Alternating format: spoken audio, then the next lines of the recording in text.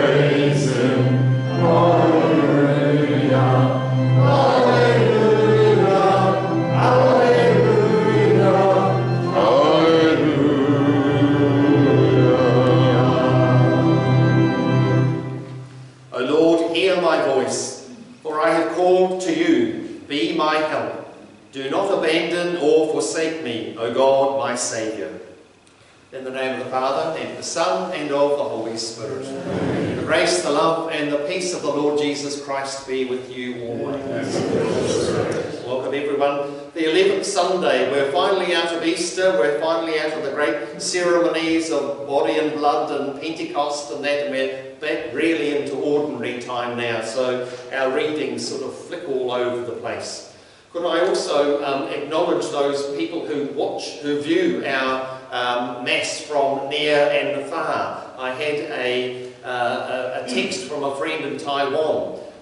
She's from Taiwan. Her family came out when I arrived at Burnside Parish 4 years ago, and she said it's great to view your masses, because in Taiwan she got there just before lockdown to visit her sick mother and hasn't been back since. So her husband's in Christchurch, and there's one of the boys is in Melbourne and the other in Toronto, and Mary Ann is locked down in Taiwan and hasn't been to Mass for 18 months.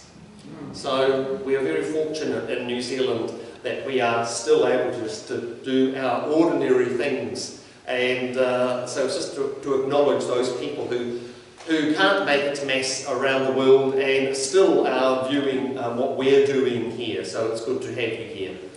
And I also acknowledge last night before if you haven't heard, we were up for an award with Heritage Awards of New Zealand, particularly in the Canterbury region, and our basilica was one of a number. There were 6 categories, and we were the 5th category with historic buildings who had seismic work done to them. So we were up against the Christchurch Town Hall, St. Peter's in Church Road in Christchurch, a very famous bridge that I didn't know anything about, and a couple of other major buildings in the area, and we won.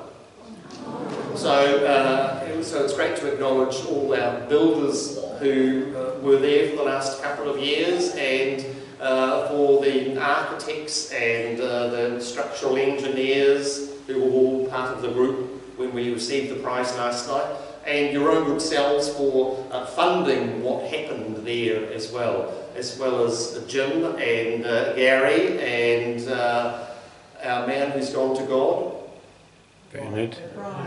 Brian.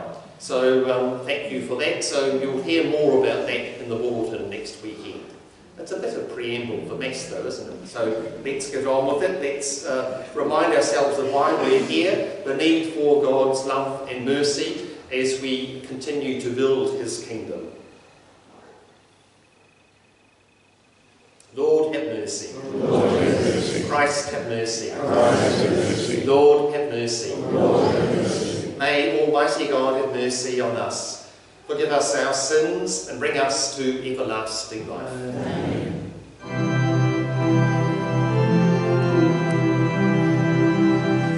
Glory to God in the highest, and on earth peace to people of good will. We praise you, we bless you, we adore you, we glorify you. We give you thanks for your great glory, Lord God, heavenly King, O God, Almighty Father. Lord Jesus Christ, only begotten Son, Lord God, Lamb of God, Son of the Father, you take away the sins of the world, have mercy on us. You take away the sins of the world, receive our prayer. You are seated at the right hand of the Father, have mercy on us. For you alone are the Holy One, you alone are the Lord, you alone are the Most High,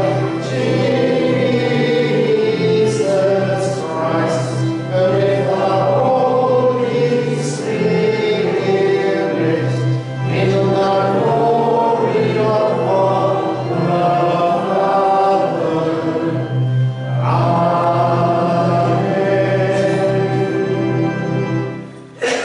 Let us pray. O God, strengthen those who hope in you. Graciously hear our pleas, and since without you mortal frailty can do nothing, grant us always the help of your grace, that in following your commands we may please you by our resolve and our deeds. Through our Lord Jesus Christ, your Son, who lives and reigns with you in the unity of the Holy Spirit, one God, forever and ever. Amen.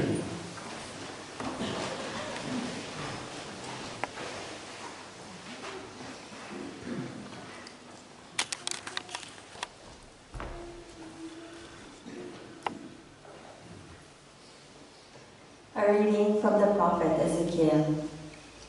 The Lord says this: from the top of the cedar, from the highest branch, I will take a shoot and plant it myself on a very high mountain. I will plant it on the high mountain of Israel. It will sprout branches and bear fruit and become a noble cedar. Every kind of bird will live beneath it. Every winged creature rests in the shade of its branches. And every tree of the field will learn that I, the Lord, am the one who stands tall trees and makes the low ones grow, who withers green trees and makes the withered green. I, the Lord, have spoken. and I will do it. The word of the Lord. Thanks be to God.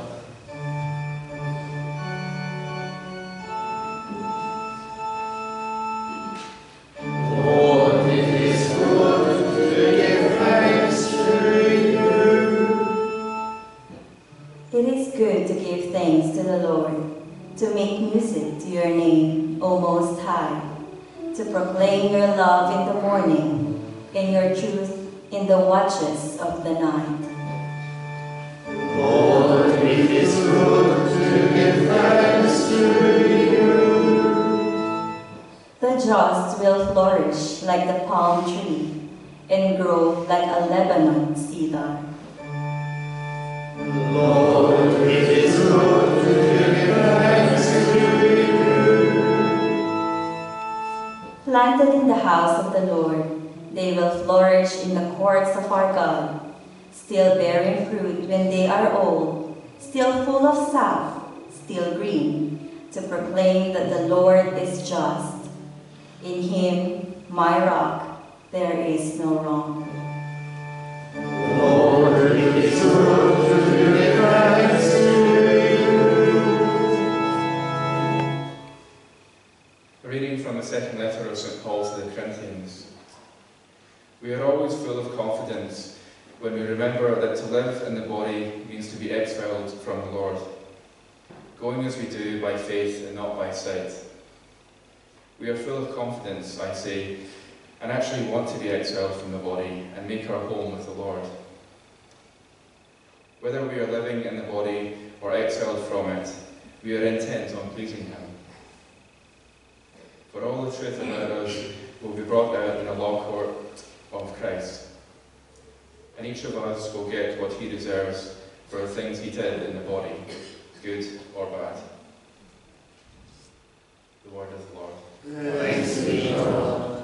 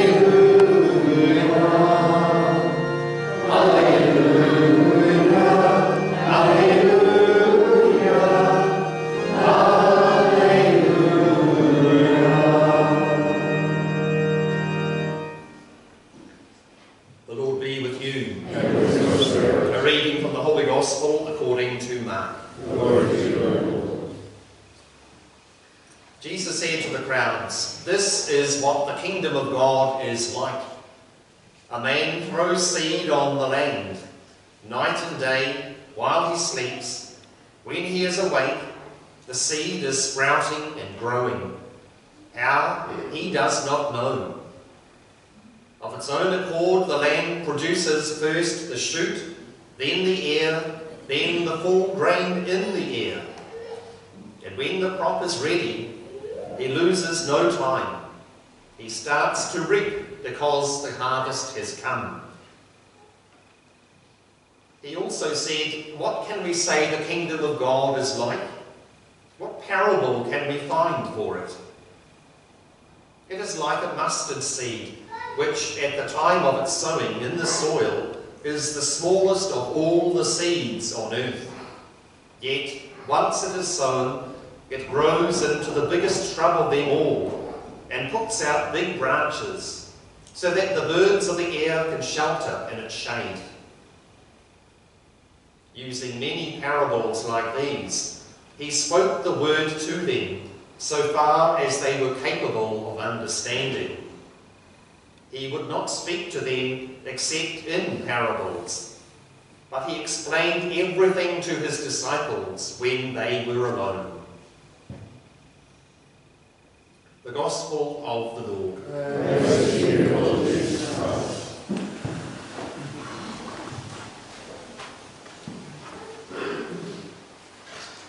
One of the great joys of coming back down to Timaru from the old city of Christchurch is driving off to Waimate.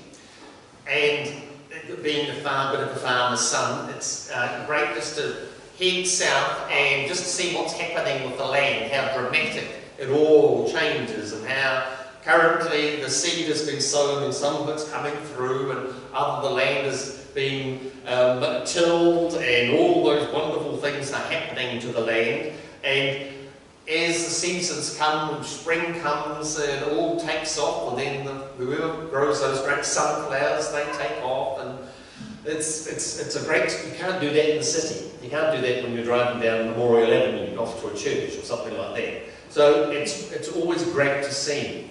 And our beautiful gospel tonight is Jesus trying to explain what the kingdom of his Father is like. And our language is inadequate. It's like explaining the first time you were in love, or explaining the best sunrise you have ever seen. Those extraordinary events and times in our lives when you're just sort of gasping in its beauty, and you just can't find the words. And that's what Jesus is like. He's not telling us the kingdom is this, this and that. He's saying what it's like. He's comparing it to what we can sort of understand. And that's what's happening in our two areas. First, he's saying it's like the seed. The kingdom has been sown. We are the seeds. And the kingdom, as the seeds come through the earth, and things happen to it, it's just like ourselves who are part of that kingdom, and the things that we do, the good and the bad, the weeds are taken out, the good seed continues to do its good work until harvest time, when it's harvest and all the nutrients are then used. That's one. And the second, it's like the mustard seed. The mustard seed in the days of Jesus, that was the smallest thing that they could compare anything to. And the birds of the air, in our first reading and in our gospel, the birds of the air don't sort of relate to the birds with wings. It relates to the Gentiles, all those people who weren't Jews. So when you hear, and all the birds can then land on the cedar tree, they were saying that all of humanity, not just the Jews, that all of humanity is available to sit on the tree and get under its shade and make their nest. So all these symbolisms which float through our readings all the time. But here, the smallest seed, tiny little thing, what use is that? But the kingdom started from nothing. It started with that one man, Jesus Christ, and then he got a band of followers, but then he died. And everyone thought, well, that's the end of that. But the kingdom, from that small seed, has just continued to progressively grow out and out. And we're here, we're part of that. So it's those, so we don't know what the kingdom is actually like, but we know what it can be like and how it continues to grow in the here and now. So it is a great reading, and it's something for us to reflect on. And I'm part of that kingdom. I'm only a small little part, but I have to play my part as well. How am I going so far? It wasn't a rhetorical question, or it was a rhetorical question.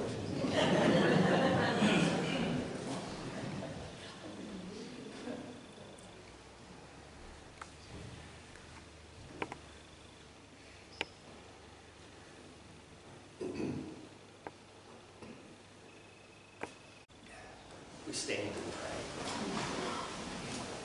I believe in one God, the Father Almighty, maker of heaven and earth, and all things visible and invisible. I believe in one Lord Jesus Christ, the only begotten Son of God, born of Father before all ages, God from God, light from light, true God from true God, begotten not made, consubstantial with the Father, through him all things are made. For us being made for our salvation, he came down from heaven,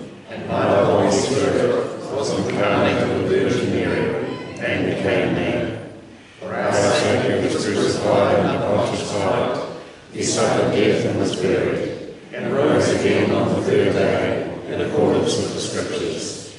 He ascended into heaven, and is seated at the right hand of the Father. He will come again in glory to judge the living and the dead, and his kingdom will have no end. I believe in the Holy Spirit, the Lord, the giver of life, who proceeds from the Father and the Son, who with the Father and the Son is the Lord and glorified, who has spoken through the prophets. I believe in one holy Catholic and Apostolic Church. I confess one baptism for the forgiveness of sins, and I look forward to the resurrection of the dead and life of the world to come. Amen. With all our difficulties and needs, we come now before the Father, full of confidence. For Pope Francis and all church leaders, as they sow the seed of the gospel, may it bring forward a rich harvest. Lord, hear us. Lord, hear our prayer. For our children making their first Holy Communion, that Jesus will guide and encourage them throughout their lives. Lord, hear us. Lord, hear our prayer. For those who make our laws and administer justice, may they be guided by God's love and compassion. Lord, hear us. Lord, hear our prayer. May health workers around the world receive the assistance and protection they need during these challenging times. Lord, hear us. Lord, hear our prayer. For the souls of our dearly departed, especially Brian Colum, Graham Calvert, John Reed, may they rest in peace. Lord, hear us. Lord, hear our prayer. Most merciful Father, it is good to proclaim your kindness and faithfulness. Keep us always faithful, and may we always aspire to please you through Christ our Lord. Amen.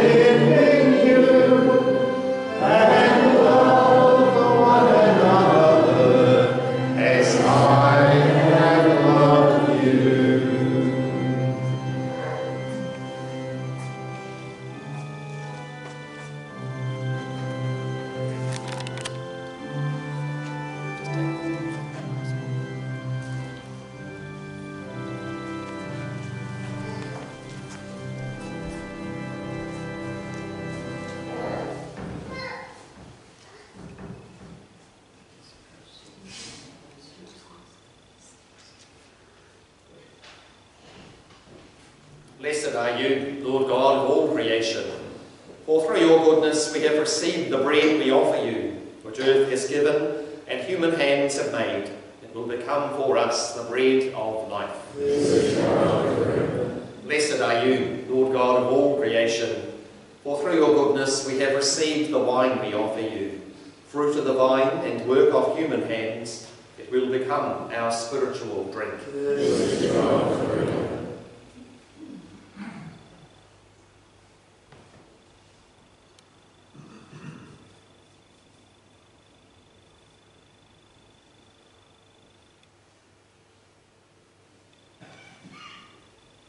Pray, my friends, that my sacrifice and yours may be acceptable to God, our Almighty Father. May the Lord accept the sacrifice of your hands for the praise and glory of his name, for our good and for all the whole church.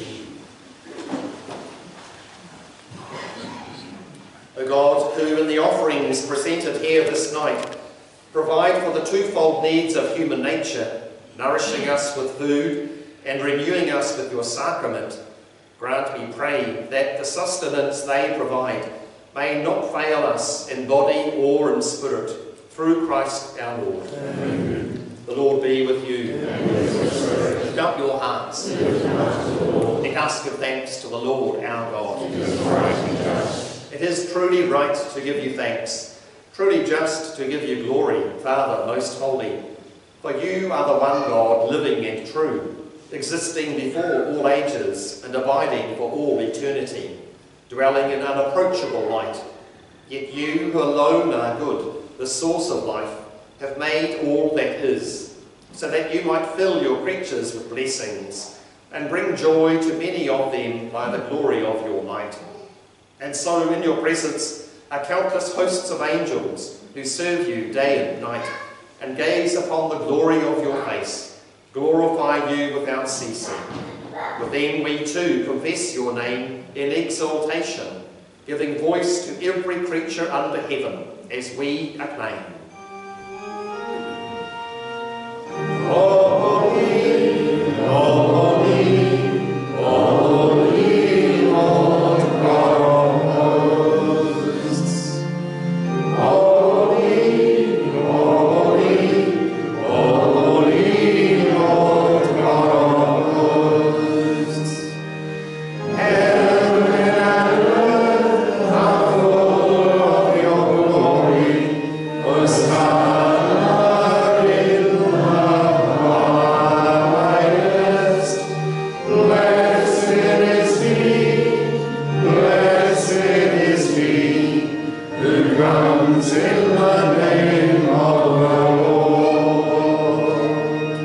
Hosanna in the highest.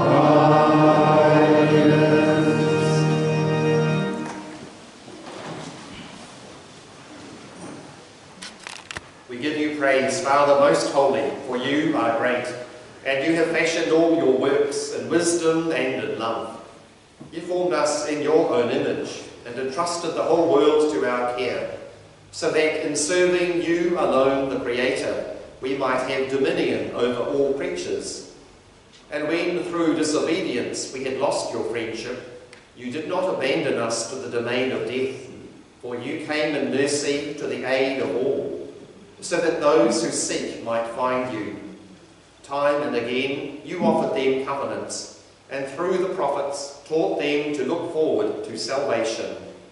And you so loved the world, Father most holy, that in the fullness of time you sent your only begotten Son to be our Saviour, made incarnate by the Holy Spirit and born of the Virgin Mary. He shared our human nature in all things but sin. To the poor he proclaimed the good news of salvation, to prisoners freedom, and to the sorrowful of heart joy.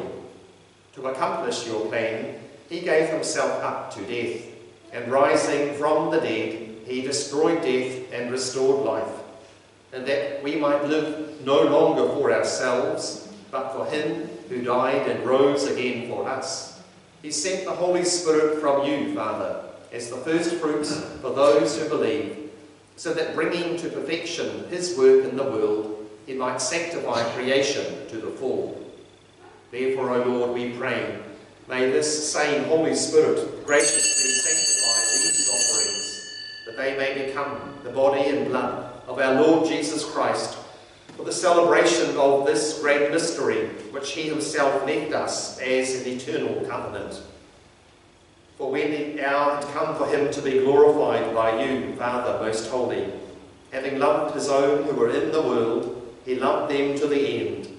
And while they were at supper, he took bread, blessed and broke it, and gave it to his disciples, saying, "Take this, all of you, and eat of it, for this is my body, which will be given up for you."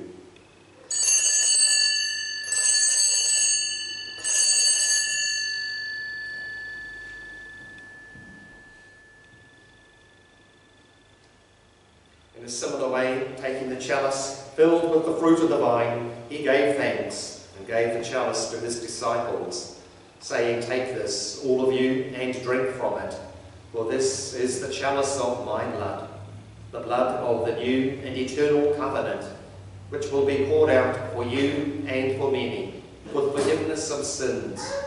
Do this in memory of me."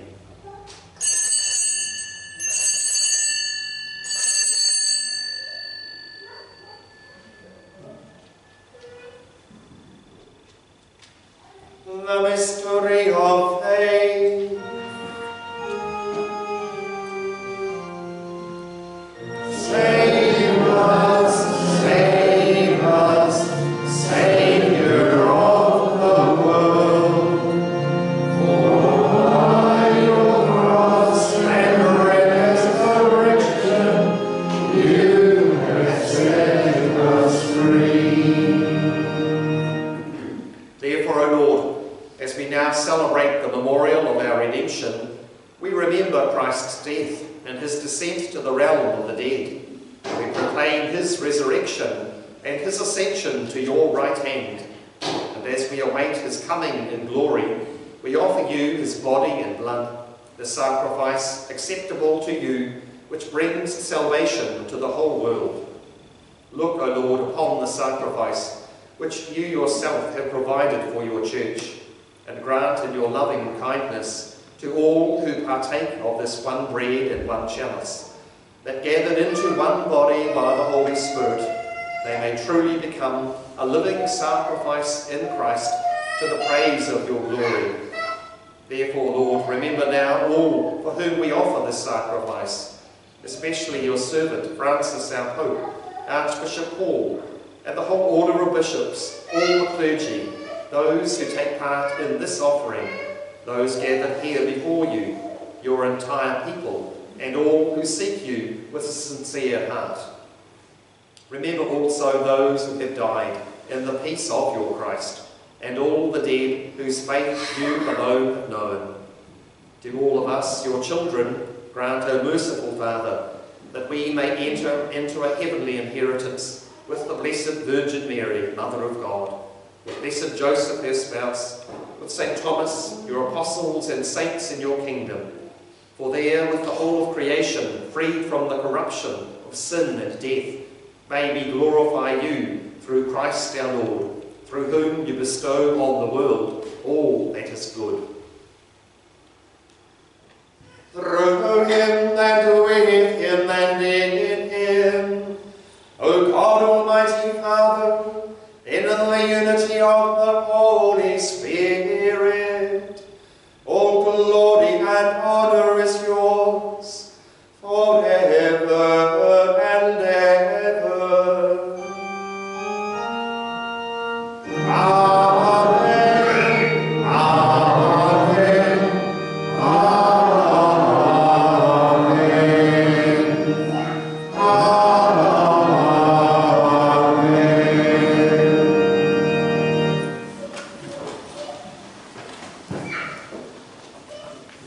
In the words of our Lord, we dare now pray. Our Father, who art in heaven, hallowed be thy name. Thy kingdom come, thy will be done on earth as it is in heaven. Give us this day our daily bread, and forgive us our trespasses, as we forgive those who trespass against us. And lead us not into temptation, but deliver us from evil. Deliver us, Lord, we pray, from every evil. Graciously grant peace in our days, that by the help of your mercy we may be always free from sin and safe from all distress, as we await the blessed hope and the coming of our Saviour, Jesus Christ. Lord Jesus Christ, who said to your apostles, "Peace I leave you, my peace I give you," look not on our sins, but on the faith of your church, and graciously grant her peace and unity in accordance with your will, who live and reign forever and ever. Amen. The peace of the Lord be with you always. Amen. We offer one another some sign of peace.